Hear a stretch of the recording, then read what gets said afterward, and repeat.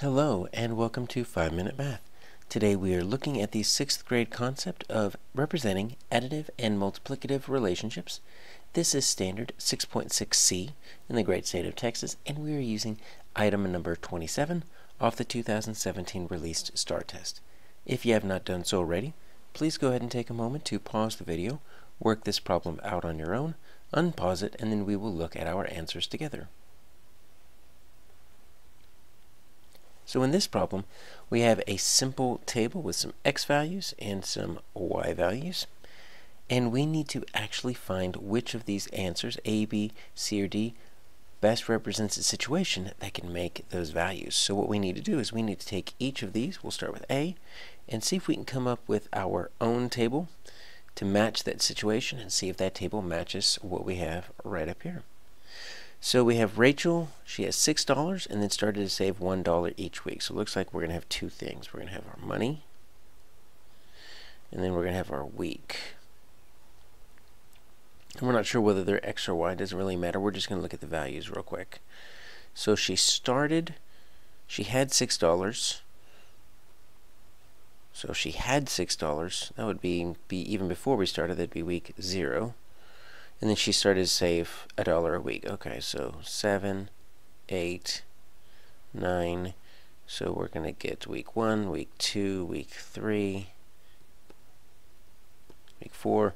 So she just saves $1 a week. So even though I flipped them upside down, this actually kind of looks like what we have right here. This is an additive relationship because we're just adding $1 a week.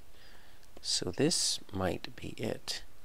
It looks like I've got the same values there. Let's look at the rest. So B here. Beatrice ran 1 mile the first week and 1 mile each week after that. Okay, so we've got, instead of money, we've got miles. I'm just going to put M, and then I'll put weeks again. And so we know that the first week, so we're going to start with the first week, and we're just going to add 1 week each. And she ran 1 mile the first week and then 1 mile each week after that. So if she ran 1 mile the first week, and then the next week she ran another mile, so we're going to add 1. So those two values actually just mirror each other. And this is another additive relationship because we're just adding 1 mile per week. Probably not. It does go up by 1s, but take a look at the y values here. Do not show up anywhere near, so probably not going to be B. Let's look at C here. So James read 0 books in 6 months. So we're looking at months. I'll put M-O. Then I'll put books. Just the M-O so we don't confuse it with that miles. So 0 books in 6 months. Alright, so 6 months, 0 books, and then start to read 1 book each week. So it looks like this is not even months, this might be weeks. That's kind of confusing. And then 1 book a week, so 7, 8, 9, but I'm not sure what's going on here because we've got weeks and months. Look, we've got 2 different units here. We don't really mix units, so I'm not thinking that's going to be it because we don't mix the units. And then let's check D here. D, Marion has 6 times the number of toy trains that Tony has. So we just have Marion and Tony, and this is an additive relationship up here, in case you're wondering, up in C.